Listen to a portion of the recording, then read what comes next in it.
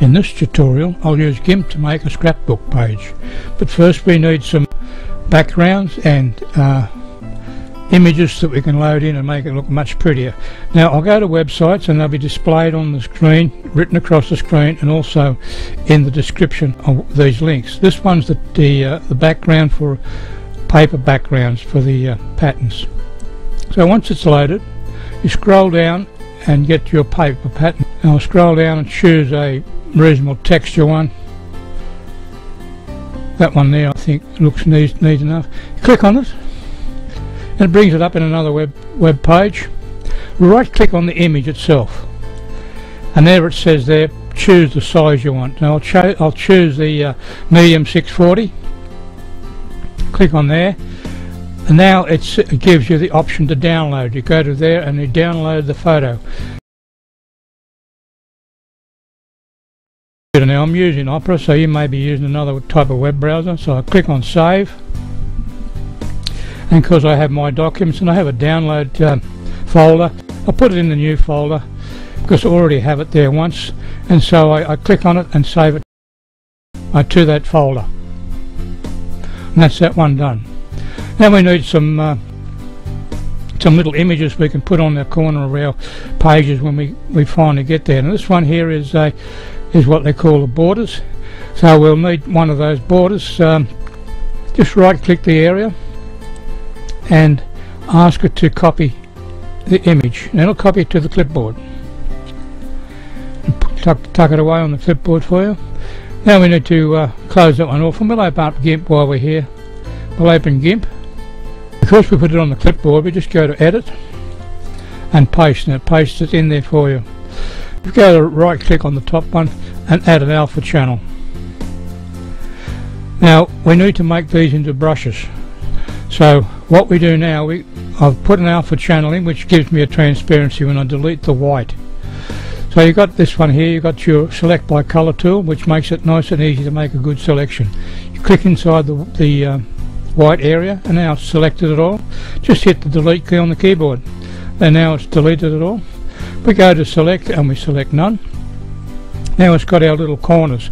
Now we go to our rectangular select tool and we select around one of our corners like so. And then we go up and ask it to copy to the clipboard again. Now it puts it on the clipboard. This other one now is no longer here. Now if I go into the paintbrush tool, and you can see over in the corner here that particular one, you click on it. When you put something on the clipboard, it becomes a temporary brush and it's loaded into your brush folder. You can see it sitting there, and also it gives you the size of the brush. Now it's 145 by 154. So we go and make a new file and we put it in what's written in the top there, 145 by 154. Now we need to go to advanced. We click on the advanced button there, a little tiny cross, and now we can pull down this menu here and we want a transparency. Click on that and click OK, and it gives us our new window with the size of that little brush I've cut out. Now I go to edit. We using this new menu here. Now we click on edit and we paste it. Now it's pasted it in there.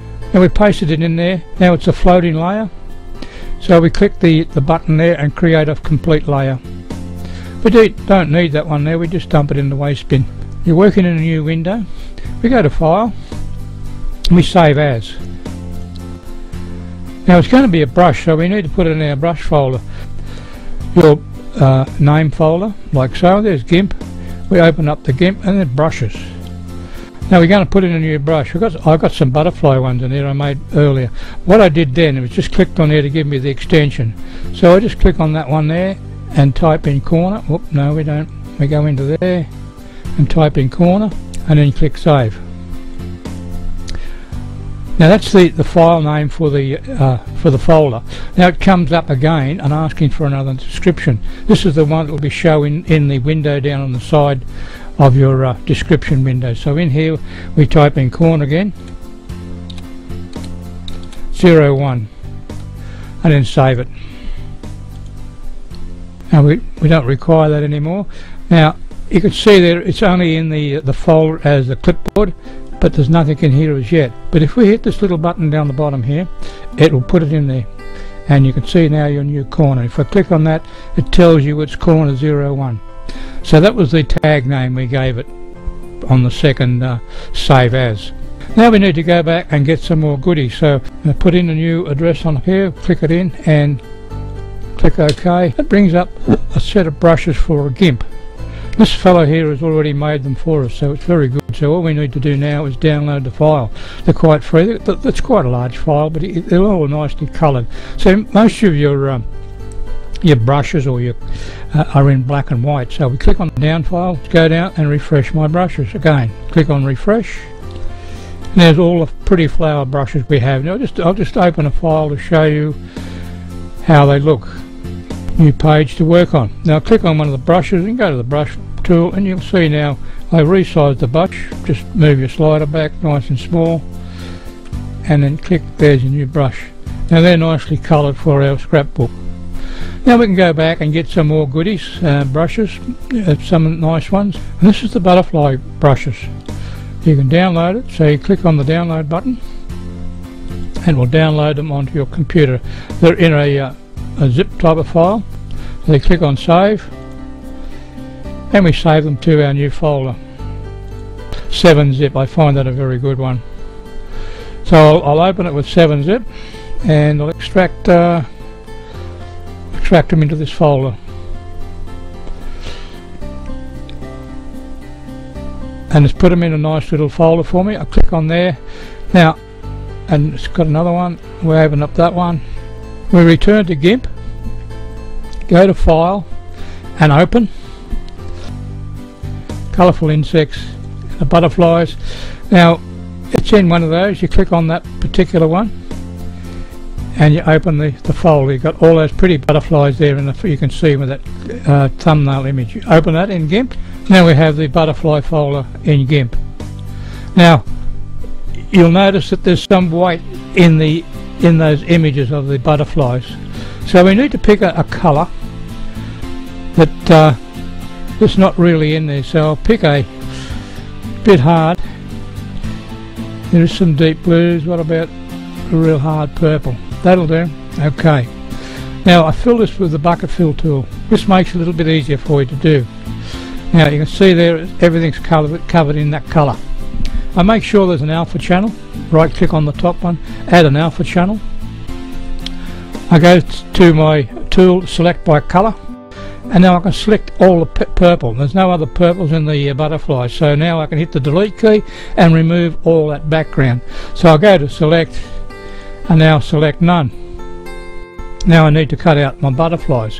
So because they're all, you can't put a nice square image around them, you go to free select tool, and let's say I'll choose this one here.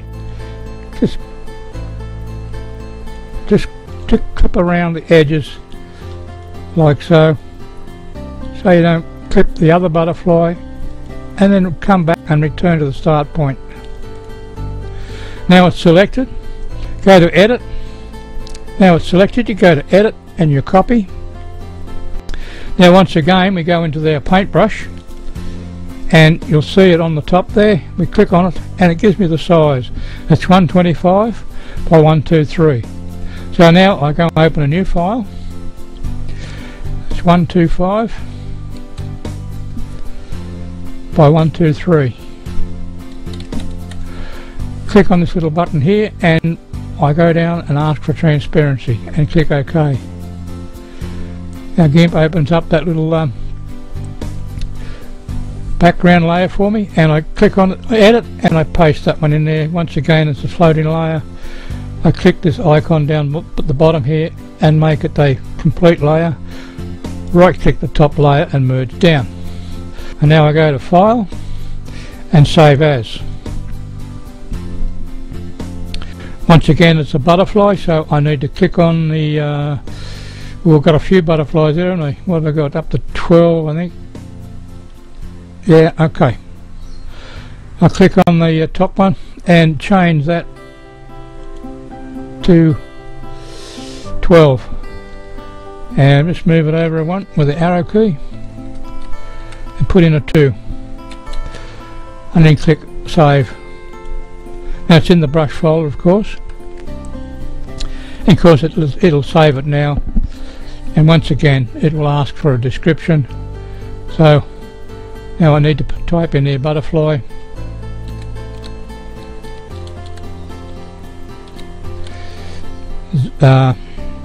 underscore 12 and then save it. Don't worry about the spacings that was just shown there. You can change them. You can close it off now. Now once again you come down and you refresh your brushes. Now you have that nice little butterfly there. You click on it and it's called butterfly 12. So you go through and you do the same thing with all the other butterflies and make up your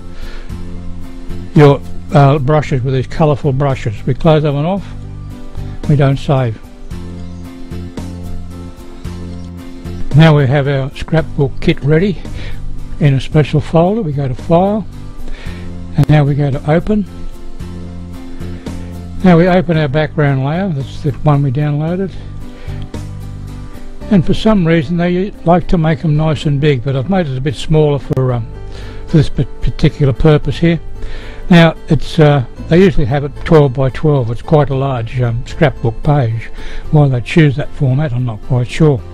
So the next thing we need to do is load one of our images. So we go to Open as a Layer, and one of our images in our folder. So we just pick on that. Now it's too big for that page, so I need to go and resize it. Go to my resize tool and scale it down. Now make sure you keep the aspect ratio, because otherwise you can get it distorted. Just pull it down to a size that you feel it'll fit the and hit scale. Okay, we got it nicely scaled. We can rotate it. First I'll put a border around it. Now you need to go to your rectangular select tool and select around the edge of the photograph. That makes it a selection. Come over to your paintbrush dialog and pick a reasonable pretty flower that we've downloaded. Maybe that one will do. And you'll notice there it's got the spacings by 100, so we can pull that back to about 40. Now we go to Edit and we go to Stroke. Now click on the Stroke by Brush. And before we stroke by a brush, we should make sure our brush is the right size. We click on the brush. Oh, that's a beast. So we need to use the bracket keys to squeeze it down to the smallest size, around about that should do it. Now we go back to Edit and Stroke with Selection. Now we stroke with the brush. That puts them pretty little flowers all the way around that border.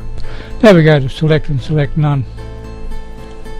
Now we can rotate that if we wish. We just click on the rotation tool and just rotate it, because it's on a separate layer there.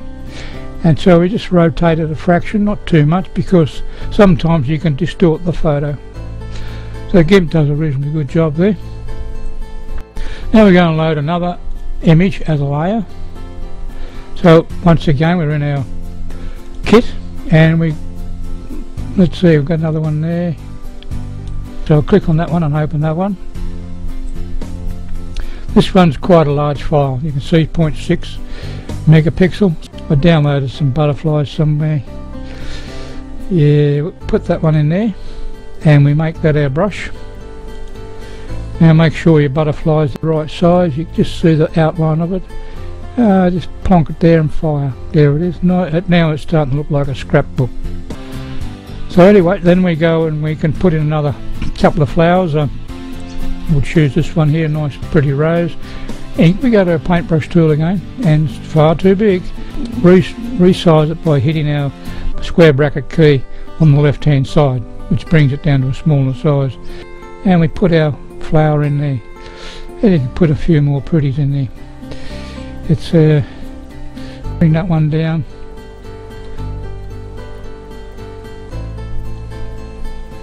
Put one there. Okay. Now that's reasonably good. The next scrapbook part will be on using templates from other sites, but you can build your own in this format. Thank you for watching.